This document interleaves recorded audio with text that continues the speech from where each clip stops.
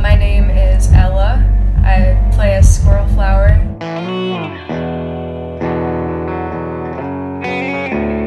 The album title is I Was Born Swimming, and it references a couple different things. The main thing it references is the way I was born. My mom's water never broke is how I explain it to people. I was just wrapped in this like veil full of water.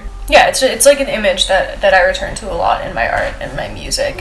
Swimming in blue water,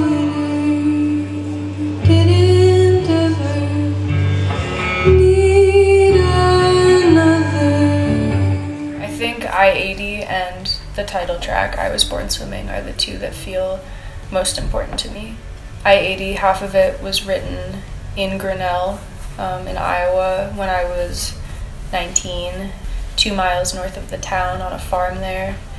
And half of it was written pretty much in the studio, like, 3 years later. I think that song, like, previews and encapsulates the album. I don't know what it is or isn't anymore.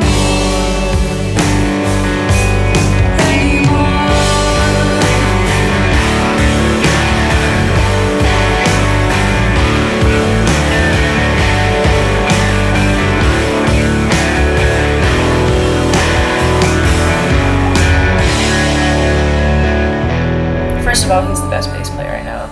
I know my dad played with a lot of blues musicians, so I went to a lot of blues concerts and blues festivals as a kid, and jazz, which, when you're a kid, you listen to stuff and it sort of just sits there and stays there.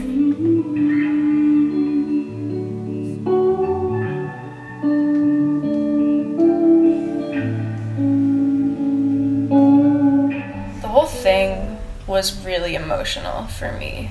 The time period that I recorded it in was a period of transition for me in a lot of ways, and a lot of what I was singing about, even though some of the songs were written years before, it was just so pertinent to what I was going through at the time. So it was weird and also really inspiring to perform those songs in the studio for hours and read new meanings into them and gain advice from myself in this really cool way.